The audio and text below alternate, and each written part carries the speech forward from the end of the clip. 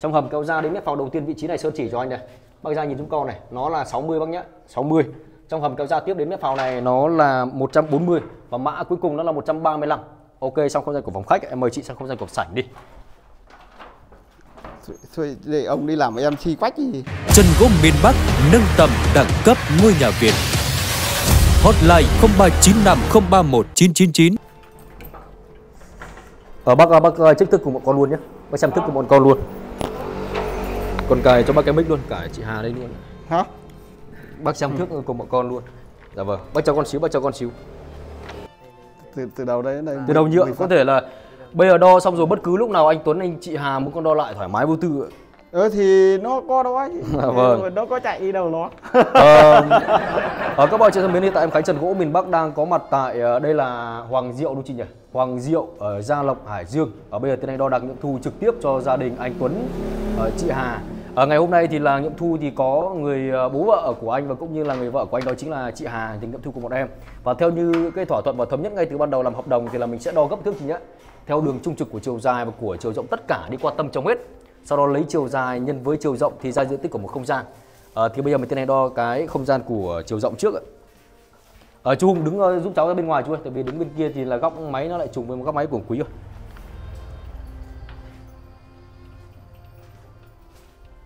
Bác nhìn giúp con ạ. Em cứ đọc nó lên trước và sau đó để bác check lại toàn bộ. Chị Hà đứng xem luôn giúp em nhé. Bác đọc giúp con ạ. Bao nhiêu ạ? 92. 92 này. Ok ạ. Trong hầm kéo ra đến mép phào đầu tiên ạ.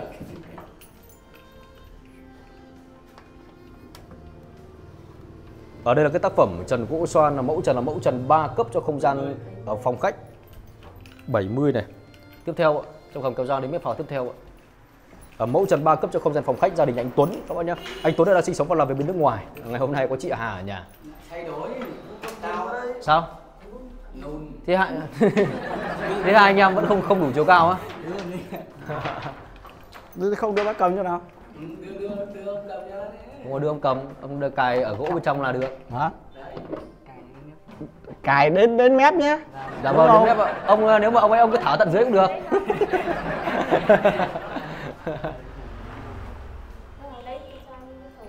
Lấy thùng đi Vũ ơi. Đúng không? Đúng chưa? Nó xem. Thế là được rồi. Được rồi á. Ừ. Thẳng thước em ơi, thẳng thước để chị Hà nhìn đi. Thẳng thước á. Bao nhiêu Tân đọc lên để chị Hà đọc theo được. 1m25. Bao nhiêu ạ? 125. Bao nhiêu chị Hà? 125 ạ, trong hầm kéo ra đến giữa tâm hoa là ok ạ. To mạnh dạn lên xem nào. Không, bây giờ nói chung gần bây giờ gần trưa rồi. Ăn từ lúc 5:30 đến từ 5:30. Cố đọc xong nữa lại ăn. Kể cả bây giờ đo xong rồi bất cứ lúc nào mà anh Tuấn anh muốn em đo lại thoải mái vô tư, tất cả đều theo quy chuẩn như vậy anh nhá.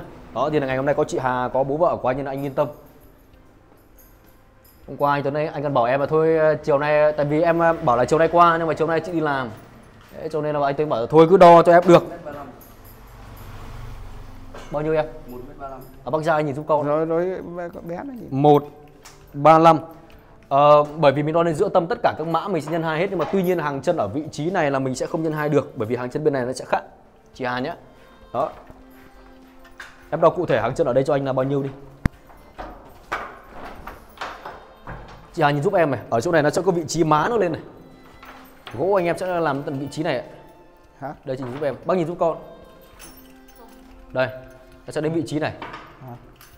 Gỗ đến từ vị trí này, bác hiểu ý không ạ?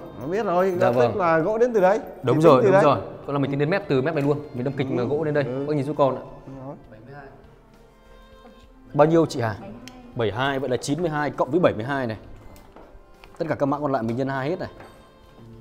Ok, em chỉ lại từng mã của không gian, cái chiều rộng phòng khách trước nhá. Kia là hàng chân nó là 92. Đó, Tân chỉ cho anh. Trong hầm kéo ra đến mép phào đầu tiên nó là 70. Đó, trong hầm kéo ra tiếp đến mép phào tiếp theo nó là 125, mã cuối cùng là 135 chị nhé. Bên này 72 là 92 cộng 72.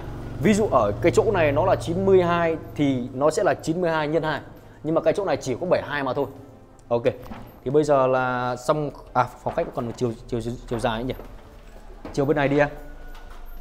Hàng chân khỏi phải đo bằng nhau. Hàng chân nó vẫn là 922, hoặc là bác ra tận nơi giúp con đi. Đo bên trên thôi, có là hàng chân này với hàng chân kia bằng nhau bác nhá. Nó vẫn là 92. Cấp tiếp theo từ trong hầm kéo ra đến mép phào này nó vẫn là 70. Sơn chỉ cho anh để cho bác hiểu, bởi vì là mực tất cả vuông hết. Chị Hà hiểu không ạ? Em chỉ cho chị này. Từ từ em ơi, anh từng mã một đã, từ từ bình tĩnh. Hàng chân từ đây lên đây vẫn bằng bên kia. Thì cái chỗ này nó có bằng chỗ kia mà. Dạ. Vì là tức là đã bắn, khi bắn đi laser mà làm thì nó giống nhau, thì cái chỗ này với chỗ kia nó giống nhau. Đúng rồi, nó vẫn là 92 ạ. Xong tiếp theo là vẫn là 70 ạ. Em chỉ cho anh ấy, hoặc là em đo lại cho anh ấy để cho bác trai nhìn thấy đi. Thấp thì đưa bác cầm cho. Bác bảo Tân thấp thì đưa bác cầm cho. Thấp thì đưa bác cầm cho. Đấy. Cho nên là bác cứ yên tâm, kể cả anh Tuấn chị Hà cứ yên tâm. Đấy. Bởi vì nhà em làm thế nào nhà mình cứ làm như vậy, không phải lo. Xem bằng 70 Lúc không? nào được thì ấy. Được chưa? Đưa bác cầm cho xem nào. Đấy. Khoan, sau bên kia 70. Phải 70 nhỉ? Đấy. Đo bên kia lại, lại cho anh. Hay là chỗ kia với thì Hay lúc nãy là bác bao với. cái chỗ đó phải với mà. Bên đây dài hơn à Tân? Sau đấy 70. Khi nãy là thả quá sâu. Thả sâu xuống rồi. Chắc lúc nãy là bác lại thả sung thêm cho con. Khi nãy là với trên đây. Với trên đây. Đây là 60 thôi bác nhá, 60. Với là với trên cho nên là con vẫn tự tin nói với chị Hà với Tuấn là với là thoải mái. Không phải chỗ đây, không phải chỗ đây, mà lúc nãy là với trên đây. Ông lại thả con xuống đấy rồi. Lúc nãy là với trên đây. 60 chết con. Lúc nãy là với trên đây. Ok, dạ vâng. Dạ vâng.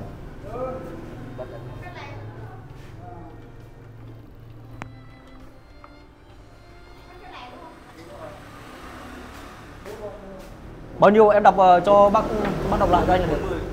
Bao nhiêu bác trai? Hả? Bao nhiêu ạ? 1m40. Con nhìn coi chứ. Không, chị Hà chị cứ xem giúp em đi. Hà nó mắt nó còn thấy mình. Nói thế ông còn tinh hơn cả bọn con. Hả? Không. Mắt tôi giờ kém gì. Bao nhiêu ạ?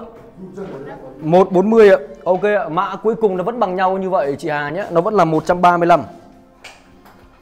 Ok. Em chỉ lại từng mã nhé. Vậy là cái cấp lúc nãy là nó chỉ là 60 không phải 70.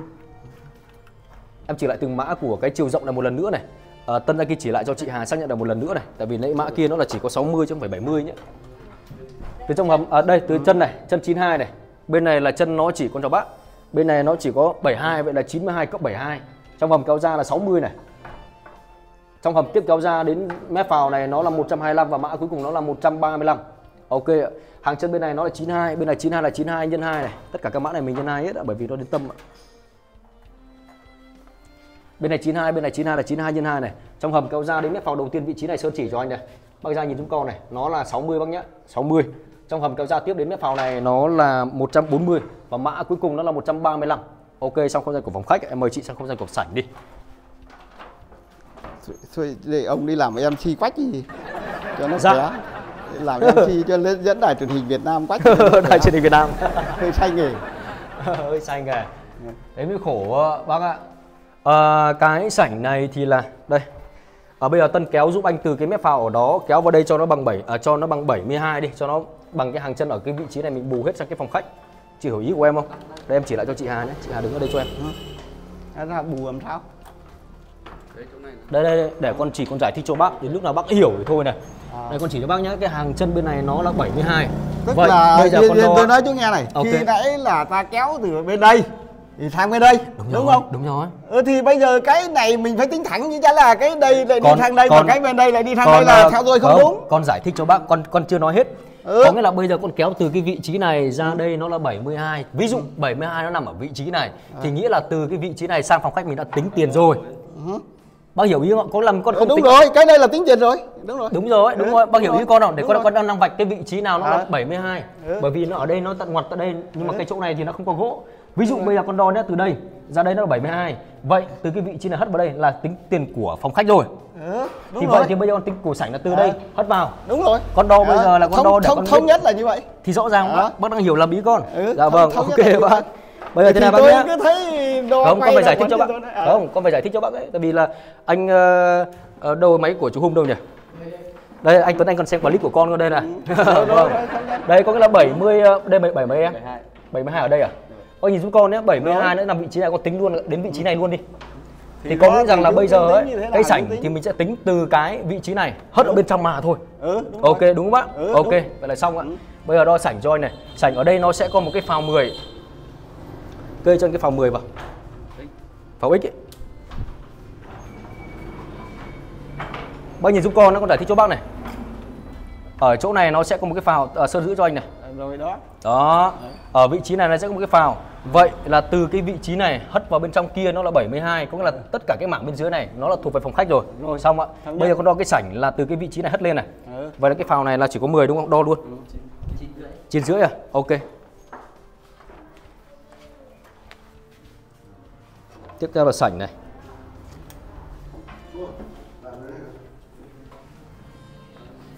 Từ bình tĩnh. Cái chỗ đó chỉ còn 9,5 bác nhá. Có nghĩa là cái bên này là nó chỉ có 9,5 này.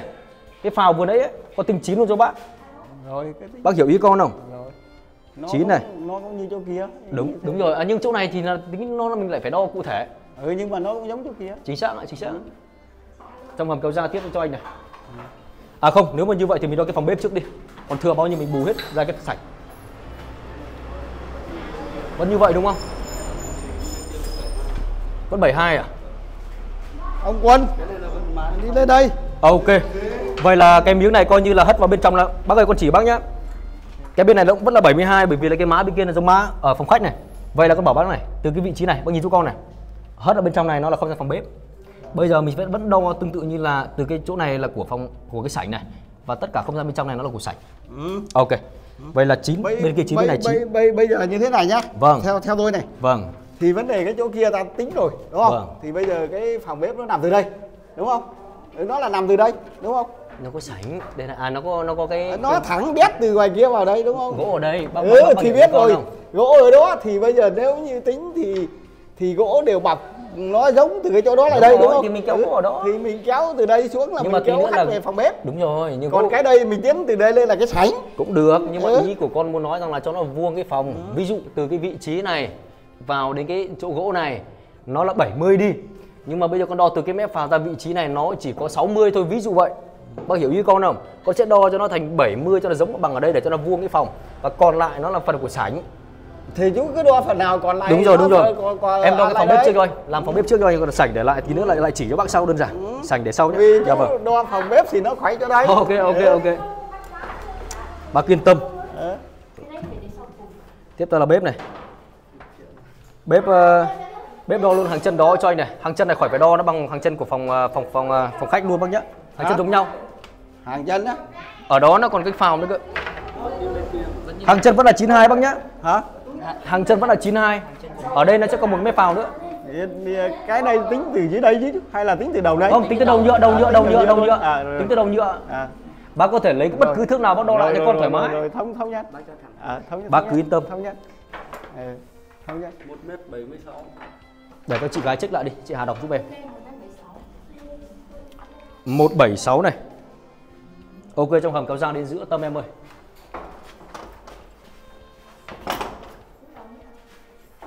Kéo cái dây điện này bác ạ.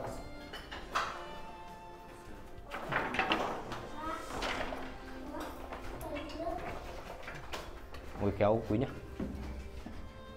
Tránh con bọ ra em. Đo tránh con bọ ra. Hả? Từ con bọ ra hay là đúng ở giữa con bọ? Né con bọ ra đấy. Đúng không? Tưởng đâu đúng giữa con bọ. Ấn kịch lên. Nào đây. 1m13. Mấy rồi? Tí anh điện lại nhá, tí anh điện lại nó bận tí nhá, tí anh điện lại nhá. Bao nhiêu hả chị? 1m13 này. Ok ạ, và cái đây là mã cuối cùng à? Em chỉ lại từng mã của chiều rộng một lần nữa nhé, bởi vì trong đây nó chỉ có 2 cấp đo rất là nhanh. Chân bên này 92, trên bên này 92 là 92 nhân 2 chị nhé. Từ trong hầm kéo ra, Sơn chỉ cho anh này. Đến mép phào này nó là 176. Rồi. Và cái mã cuối cùng mình vừa đo đến giữa tâm hoa này nó là 113. Rồi. Ok, xong ạ, xong một chiều ạ. Ở bây giờ mình đo cái chiều là bên này ạ. Hàng chân vẫn vậy. Hàng chân bên kia này nó có má không ạ? Bên đây chưa có bên má. kia nó có má nhiều không? Bên đây nó có cái má đây này, nhưng mà bên đây có chưa? Không, cái đấy bọn con chưa bắn mà đằng nào. Đây cũng bằng được đấy. Rồi, nó vẫn bằng mà 92, chân 92. Ok, anh hiểu rồi. Tiếp đi.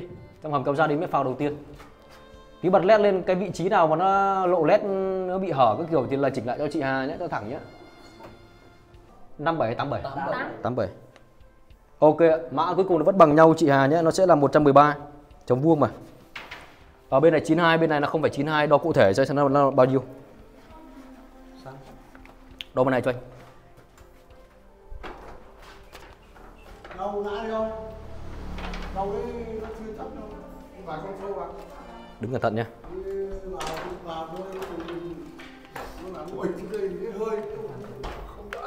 Bao nhiêu? Ở băng ra nhìn chú con anh em đo đến gỗ ở vị trí này nhé. Vẫn 72. Vẫn 72. Bằng luôn bên kia. Vậy là 92 bên này 72, vậy là 92 cộng 72 chị gái nhé. Ok. Xong không gian của phòng này rồi, nhưng mà tuy nhiên ở cái vị trí này check lại cho anh nào. Đây này. Ở trên này má đây là đo từ vị trí này. Em bảo chị Hà nhé. Chị Hà nhìn giúp em này. Gỗ nó sẽ từ cái vị trí này. Rồi cứ thống nhất đi, chú cứ nói đi. Dạ vâng, nó sẽ lên một cái phào đây cái mép đây, nó sẽ có một cái phào đứng ở đây này. Là bao nhiêu em? 87. Tức là cái phào như thế nào? Cứ nói là phào. Đây con bảo nhá, đây là gỗ con sẽ đến tận đây. Đúng rồi, chuẩn chưa? Con sẽ kéo thước từ đây vào đến cái vị trí này, ở đây nó sẽ có một cái phào đứng. Còn lấy mực của cái này luôn, bởi vì phào đứng nó sẽ bằng cái mép này luôn này. Đây này. Đó, vậy thì kéo cho anh từ cái vị trí đó vào đến cái vị trí này sẽ nó là bao nhiêu? Bao nhiêu? 85. Thế thì dạ. Cái chỗ đây này đúng không? Thống nhất này. Dạ vâng. Thống nhất cái chỗ đây chú cảm thức lại là nó chỉ có đo đến đây này. Đâu ạ? Từ đến đâu ạ? Đo đến đây này. Tại sao lại đo đến đấy ạ? Đo đến cái mép đây, mà nếu cái đây mà chú bọc lên nữa không? Không bọc nữa chú cho kín đúng không? Bằng ngang mà bác. Bằng ngang thì chú tính từ đây. Trong đây vẫn còn gỗ con mà. Đúng rồi, thì gỗ tôi mới tính cái gỗ đây. Đấy, đúng rồi, thì bây giờ bác kéo đến cái phào này. Còn đây nó đo ăn từ cái đây đi ra rồi. Con đang check xem nó chính xác không để con xô bù làm sao cho nó khớp. Cái bởi vì ở đây coi như nó là khoảng trắng. Để xem con trừ đi cho bác hay con cộng thêm cho bác. Bác hiểu ý của con không? Thì tức là nó chạy từ đây đúng không? Đến đây đúng rồi. Và hai cái má đây đúng không? Đúng, đây con giải thích cho bác lại nhé. Tại sao con lại đo cái vị trí này? Ví dụ cái chỗ này mà nó vẫn bằng 92 thì nghĩa là con không phải cộng hay con không phải trừ cái vị trí này nữa, và vẫn coi như ở đây vẫn có cái hàng chân băng ngang bình thường. Tức là lấy cái này bù vào cái chỗ này. Ý chú như thế này gì? Không, ý của con thế này nhá. Bây giờ ví dụ bây giờ con kéo từ cái vị trí này vào đây mà nó bằng 92 thì nghĩa rằng là hàng chân ở đây bửa xuống đây chính xác. Vâng, khỏi phải tính đoạn này. Đúng rồi. Thì bây giờ là đo nó chưa tới 92, nhưng mà tuy nhiên con sẽ xô bù 2 miếng này. Bác cứ nghe máy đi ạ. Rồi chú cứ nói. Không sao, con đứng ngay từ giờ đến chiều được. Không, chú cứ nói được. Vô nghe. Chưa? Đang đo nhá. Bác thắc mắc bất cứ chỗ nào bác bảo con bảo bác nhá. Anh em thợ vừa đo từ cái vị trí này, bác nhìn chúng con này, đến cái vị trí trong này nó là 80 mấy, 87 đúng không? 87, nhưng mà tuy nhiên ấy, ở cái vị trí này nó có miếng này. Đúng rồi. Con bửa ngang sang này. Cái vị trí này con bên kia con lại bửa ngang sang này. Thì con xô luôn ấy thì cái vị trí này nó vẫn là 92, mình không phải ghi thêm một mã nào nữa. Bác đồng ý với con như vậy không? Đồng ý. Ok, vậy là xong cái không gian của phòng này ạ. Mình không phải đo cái vị trí này nữa. Bây giờ đo cái sảnh, đo cái sảnh hơn thiệt với nhau một tí. Dạ không, chắc chắn là bọn con sẽ thiệt hơn, nhưng mà vô tư đi bác. Bác cứ yên tâm, bởi vì là con bửa cái miếng kia sang, con bù cho bác rồi. Bác hiểu với con nào? Ok. Nói bù là bằng nhau. Con phải giải thích cho bác hiểu cụ thể. Bù trừ là bằng nhau. Hả? Từ từ nhá, bây giờ đo thành 72, sau đó trừ cái khoảng này nó là của phòng bếp rồi. Bao nhiêu 72 vẫn là bao nhiêu em? Cái vẫn như bên kia, coi như từ cái miếng này hất vào bên trong này nó đã tính tiền của phòng bếp rồi. Bác hiểu ý con không? Thì bây giờ mình sẽ đo cái sảnh từ cái vị trí này đến cái vị trí kia mà thôi. Đó. Đúng rồi. Ok bác. Bây giờ là sảnh này. Con bảo bác nhá, sảnh cái chỗ này nó sẽ có một cái phào 9,5. Kê cho anh và để cho bác ra nhìn này. Pháo X. Kê cái nan cũng được. Tức là ý chú nói là nó cũng như chỗ này gì? Dạ. Ý là như thế này gì? Lên đấy gì? Bác xem bác còn hiểu hơn cả con. Thêm 19 phân còn kéo thẳng. Đây nhá, bây giờ mấy con bảo này. Bây giờ cái chỗ này nó là 9 rồi. Đấy. Con chỉ lại cho bác một lần nữa, chị Hà nhìn luôn giúp em nhá. Nghĩa là từ cái mép phao này đến đây, con đo ấy nó là vừa bằng 72 thì nghĩa là vừa bằng hàng chân bên này. Còn là tất cả cái vị trí này hất vào bên trong này đã tính tiền của phòng bếp rồi. Ok. Vậy thì bây giờ cái sảnh nó chỉ còn cái mặt này thôi, và bên trong này đo đến kia thôi là xong ạ. Cái chỗ này 9 rưỡi, con tính cho bác là 9 nhá. 12, 9, 18. Ok ạ. Dạ vâng. Tiếp theo này. Từ đầu kia ra là xong mà nữa. Em ơi, em đo đến giữa cho anh để anh tiện thể nhân 2 cho dễ. Đo đến giữa thôi. Đo đến giữa chỗ nào ở giữa? Có biết chỗ nào giữa không? Giờ không biết nào ở giữa, đếm nan à. Khoảng thế được, có gì. Khoảng chừng nữa thôi mà. Khoảng làm sao cho bác lợi là được. Chứ Khoảng mình không, quan trọng lợi hay không thì tôi cũng không thích ăn cái lợi đó. Nói rõ con đùa thôi, đo thước là biết ngay bao nhiêu em. 176 chia đôi. Công của anh em cái gì cái công của anh em là công của anh em. Mày một cái đi. Công của anh em ok, là đây là tâm bác nhá. Bao nhiêu vừa đo là bao nhiêu? 73. Không, đo kéo từ đây. Ok. Công là công. Dạ vâng. Con đùa bác thế thôi, bác nhìn bác hiểu ngay chứ bác cứ hỏi con thế đấy chứ. Bên này 9 này, đến giữa tâm bao nhiêu em? 122 bác nhá. 1m22 rồi. Dạ vâng. Mình đo giữa tâm tất cả các mã mình nhân 2 hết. Bởi vì bên này ấy chuẩn cho bác bao nhiêu giúp con? 122 này. Bao nhiêu giúp con nữa? Bên này là cũng tương tự như phòng bếp này. Bao nhiêu giúp con này? Từ cái vị trí này đẩy vào bên trong kia nó là của phòng khách rồi. Vậy bên này cũng có một cái phào 9 rưỡi ở vị trí này. Thì bên này 9 này, bên kia 9 là vậy là 9 nhân 2. Từ trong hầm kéo ra đến giữa tâm này nó là 122, vậy là 122 nhân 2. Ok, xong một chiều. Bây giờ đo nó cái chiều rộng là bế mạc thôi ạ. Đo cho anh bên này em ơi. Kéo đừng khéo nhá. Ở bên kia nó sẽ có cái má, bác ra nhìn giúp con. Đó, đây này. Đúng rồi. Chính xác, gỗ chặt kín luôn, không loài cái tần nó ra nữa. Dạ vâng. Hay để lòi chân để dễ thở hả bác? Cũng được. Cũng được. Bao nhiêu giúp con đó bác nhá? Bao nhiêu ạ? Không kéo mẹ vào đây luôn đi, anh giữ cho nó cũng kéo được. Mẹ vào trong, không trong giữa luôn đi. Kéo vào trong thì nó lại còn cái gầm ở bên trong nữa. Ok, 60 ạ. Trong hầm kéo ra đến giữa tâm em ơi. Mấy rồi? 60.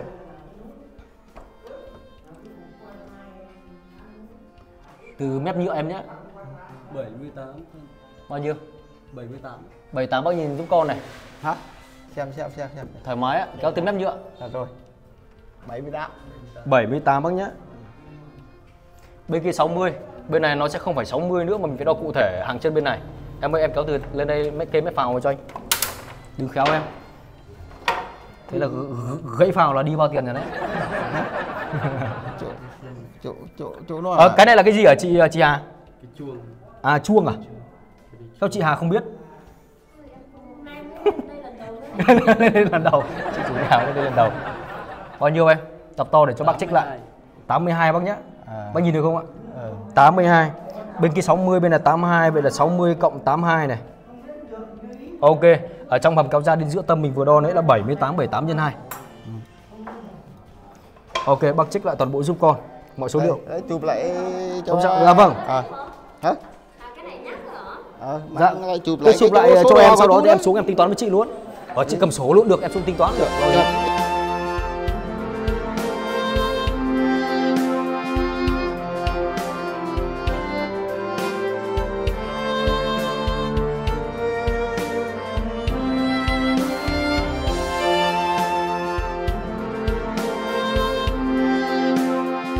Giờ đến mai.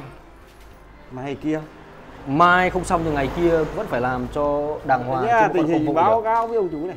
Khi thợ làm xong treo hộ cho mấy cái này. Vô tư ạ, vô tư ạ. Chủ lại bất điện về. Không, bất cứ cái gì là cái gì mà ví dụ như là con đâu bác gái. Ví dụ như là chị Hà cần cái gì treo hay như nào đó chứ bảo em bảo thợ. Thoải mái vô tư ạ. Được không ạ? Thế thoải mái chưa ạ? Dạ vâng, con xin phép lệnh mic ạ. Dạ vâng. Em bé, chú mừng tuổi một tờ nhá. Chú mừng tuổi cho một tờ nhá. Ok. Lớp mấy rồi? Lớp 2 đây chú quay clip này. Nay mai mà 10 Chú con gái chưa? Nay mai chú sắp tới là con gái đầu lòng. Nay mai mà 10 năm sau xem lại là thế. Chú nên chú quay có thằng con trai. Tuyệt vời quá. Dạ vâng. Có một thằng cu nữa. Thì lại ok. Thằng cu. Tuyệt vời quá. Vậy thì là Thôi để hôm nào không ạ. Chú là hết tờ to rồi, nhưng mà chị cầm giúp em đưa trong cu cho mình. Các bạn chị thân mến, hiện tại em Khánh Trần Gỗ miền Bắc đang có mặt tại Hoàng Diệu, Giang Lộc Hải Dương, vừa rồi là đo đạc các kiểu và hoàn thiện, và ngày mai mới gọi là bàn giao cho gia đình nhà anh Tuấn chị Hà. Ở đây một cái tác phẩm trần gỗ với chất liệu là gỗ xoan. Thì bây giờ chúng ta cùng ngắm nhìn toàn bộ cái không gian ngoại thất một căn hộ nhà phố mặt tiền 5 m của gia đình nhà anh Tuấn chị Hà, và chắc chắn là anh Tuấn này sẽ xem clip của em. Đó, anh chị rất tuyệt vời. Và ngay bây giờ là tất cả anh chị em sẽ cùng gặp gỡ chị Hà để xem là chị chia sẻ điều gì về đội thợ trần gỗ miền Bắc của em thi công cho gia đình anh chị ở đây. Một cái tác phẩm trần gỗ rất đẹp. Ok, ngay bây giờ là mời tất cả các bác anh chị em sẽ cùng đây ra đừng với chú. Đây là con gái của anh Tuấn. Thì ngay lúc này đây thì là rất là mong muốn được lắng nghe những lời chia sẻ của chị Hà, là người vợ của anh Tuấn cũng như là người chủ gia đình. Thì là để xem mà chị chia sẻ điều gì với đội thợ trần gỗ miền Bắc của em Khánh thi công cho gia đình nhà mình ở hạng mục trần gỗ phòng khách này, trần gỗ gian bếp và cũng như là sảnh. Dạ. Chị nhìn vào máy giúp em. Em thấy đội thợ khá trẻ nhưng mà làm việc thì nhiệt tình. Dạ vâng. Sau rồi làm việc rất nhanh. Dạ vâng. Liệu có nhanh quá không chị? Đến bây giờ là coi như là ngày... Đúng rồi, em thấy nhanh ngoài dự tính của em. Nhanh ngoài dự tính. Dạ vâng, dạ vâng. Làm rất là chịu khó. Dạ vâng. Có gì là hy vọng. Dạ vâng, có gì là hy vọng là bác trai, bác gái và cũng như là cả chị cứ góp ý cho em. Dạ vâng. Thứ nhất là cảm ơn chị này, và chúc chị và chúc cả đại gia đình nhà mình thật là nhiều sức khỏe, và hy vọng một dịp nào đó em qua đây chơi với anh Tuấn chị Hà là hy vọng là anh chị vẫn nhớ tới em. Ok, cảm ơn chị nhiều. Dạ vâng. Tuấn về gọi điện chút nhé. Dạ vâng. Và đây là mẹ chồng. Đây là mẹ chồng của chị Hà. Đây là bố vợ. Đây là mẹ chồng. Ông ở quê ngoại, ông ở Thanh Hóa, ông ta trong nhà cho. Bác trai ở chỗ nào Thanh Hóa bác? Tính ra thì là làm trần cũng rất là nhiều. Đúng không ạ? Nếu mà tính ra làm trần gỗ rất là nhiều, nhưng mà con vào Thanh Hóa làm rất là nhiều. Thanh Hóa thì con làm ở Bỉm Sơn, làm ở Sầm Sơn, làm ở Hưng Lộc, Hậu Lộc nhiều lắm. Nhưng mà tính ra thì có lẽ là chưa có duyên. Thì khả năng là hy vọng sắp tới là bác trai cầu nối cho con. Vâng. Thì là lúc này thì con cũng muốn lắng nghe lời chia sẻ của bác gái. Mong làm sao các chú làm cho gia đình bác một ngôi nhà thật sự là đẹp đẽ và quê khang trang. Vâng. Cũng chúc các cháu coi như là làm ăn để làm sao mà thành công phát đạt, xong rồi để cho mọi người coi như là tiếp theo. Dạ vâng. Con cảm ơn bác gái nhiều. Dạ vâng, con cảm ơn bác gái nhiều. Đây là mẹ của Tuấn. Đây là mẹ anh Tuấn. Anh Tuấn đã xem clip của em thấy bác gái rất tuyệt vời đấy. Dạ vâng. Còn đây là bác trai, là người bố vợ của anh Tuấn, thì thực sự là con cảm thấy bác cũng bảo là kỹ tính thì không phải kỹ tính, nhưng mà bác cũng rất là cẩn thận. Thì bác có thể chia sẻ một xíu cho con, có gì bác cứ góp ý cho con. Thứ nhất là về gỗ là, thứ hai là về chất lượng sản phẩm, về mẫu mã, thì có gì bác có chia sẻ con. Nhìn máy ạ. Vấn đề mà để mà nói nè, thì vấn đề các chú làm như vậy cũng đã là tốt rồi. Nhưng mà tôi thống nhất với các chú là vấn đề thương đường là chiến trường, mình phải làm tốt hơn nữa. Dạ vâng. Để rồi còn làm nhiều và làm nhiều hơn nữa. Dạ vâng, con cảm ơn bác trai nhiều, cảm ơn bác trai rất nhiều. Dạ vâng. Mạnh khỏe nhá. Dạ vâng, con cảm ơn bác trai nhiều. Dạ vâng. Và ngay bây giờ là mời tất cả anh chị em sẽ cùng đi sâu bên trong để cùng ngắm nhìn một cái tác phẩm trần gỗ ở bên đơn vị trần gỗ miền Bắc hoàn thiện cho gia đình anh Tuấn chị Hà tại đây, vẫn đang trong quá trình hoàn thiện thôi. Đó, thì là với tiến độ như thế này thì là trong buổi sáng mai thì thợ anh em sẽ xong hết toàn bộ.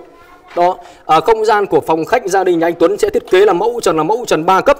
Ở giữa đây là anh Giang có thể treo đèn chùm và quạt trần rất là ok các bạn nhé. Đó, và đi sâu bên trong nữa đó chính là không gian của gian bếp, nhưng mà tuy nhiên là vào nó hơi bị khó một xíu, em sẽ so le nhiều hình ảnh hơn. Một lần nữa thì cảm ơn anh Tuấn, chị Hà, cảm ơn bác trai bác gái rất nhiều, và cảm ơn tất cả các bác anh chị em đã theo dõi clip của em Khánh Trần Gỗ miền Bắc. Con chào bác trai, chúc bác sức khỏe. Bác trai tên gì nhỉ? Tên Dung. Bác Dung hay Dũng ạ? Dung. Bác Dung. Dạ vâng, em chào chị Hà. Dạ vâng, chào chị Hà. Dạ vâng. Em xin phép nhé. Dạ vâng. Con rất cảm ơn, nhưng mà giờ con qua Mê Linh nữa cơ. Con vừa từ bên Thủy Nguyên Hải Phòng qua đấy, sáng nay con qua thu 2 chỗ liền. Tại vì là chị Hà thì bảo là sáng nay mới có nhà, cho nên là em phải qua bên này nó hơi trưa một tí, bác thông cảm cho con. Dạ vâng, con chào bác. Thôi em rất là cảm ơn chị. Thôi, dạ. Bằng tuổi đấy. Em chào chị. Dạ vâng. Con chào cả nhà nhá. Ok, một lần nữa thì cảm ơn tất cả các bác anh chị em rất nhiều, và cảm ơn anh Tuấn, cảm ơn chị Hà, cảm ơn tất cả anh chị em, và đừng quên để lại trong Khánh Chi một like, một đăng ký kênh, một chia sẻ video. Bây giờ xin chào. Trần gỗ miền Bắc nâng tầm đẳng cấp ngôi nhà Việt. Hotline 0395031999.